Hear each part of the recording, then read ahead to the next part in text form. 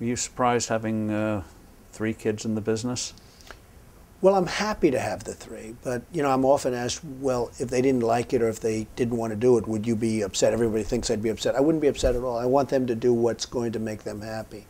I have 2 others that are too young to think in terms of the business, but the 3 that are in the business really love it. Ivanka's done great, Don and Eric great, and we'll see how. I mean, I hope in 10 years we'll be speaking and I'll tell you that it continues to be great, but maybe all of a sudden I won't be so happy, right? Talking about setbacks, you went through that period. Rupert Murdoch took a huge hit then, was almost on the ground. Larry Ellison. What did you, 1, learn from it, and 2, what have you taught your kids about what you've been through? Life is not a straight line. Right. From my standpoint, and as your folks know very well here, this is, even though we've had sort of a real estate meltdown, this has been a good time for me. I sold a house in Palm Beach for the highest, but we got $100 million for a house in Palm Beach, and Lehman Brothers happened the following week. So that's called good timing, right? And I'm trying to buy the house back now for a much smaller price.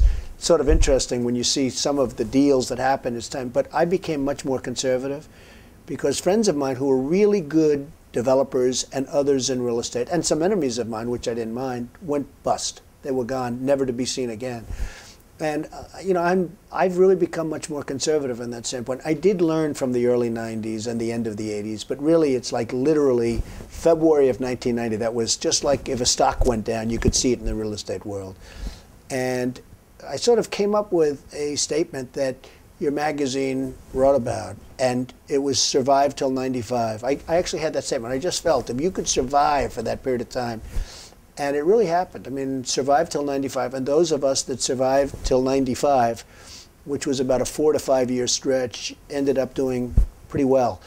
And today my company is much bigger, much better than it ever has been in the past. But I think I've become much more conservative. We have a lot of cash. I'm always. I don't sleep well because I have cash. I never had cash. I mean, I was always like a little bit low on the cash because I'd make a deal, it would be a great deal, I'd make another deal, great deal, then I'd take the profits from that and I'd have it spent before the money even came in. And that's okay too. The problem with that is that when things get bad, and they always do at some point, you've got to fight too hard. And I don't want to do that. So what do you do about succession? You have three up-and-comers. Well, I do. And maybe 5. I really have good children. Your father, who is a friend of mine, who I thought the world of him, and he obviously did something right because you've kept it all going beautifully with the so-called kids. I have it's a very tough decision because you say, do you leave a bigger chunk to one? Do you break it up evenly? Do you do this? Do you do that? I think my inclination is to put, for instance, Eric loves the club business. We've really built a big club business, and it's been doing well. We're on the cover of a major club magazine that we're the most profitable one in the business now, and it's great. And we've done really well with it, and I like the business. It works for my personality.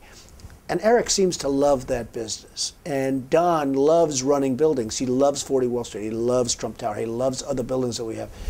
And I'm sort of thinking that if it keeps going like this, I can put one in charge of certain aspects. But it's very complex. In a way, it's the most complex thing, and you understand that through your family and your children and you know what's going to happen here and there. It's a very, very important decision and a very complex decision. And you and I have seen many fights over the years, and we've seen fights of individuals that are business people, and we've seen family fights.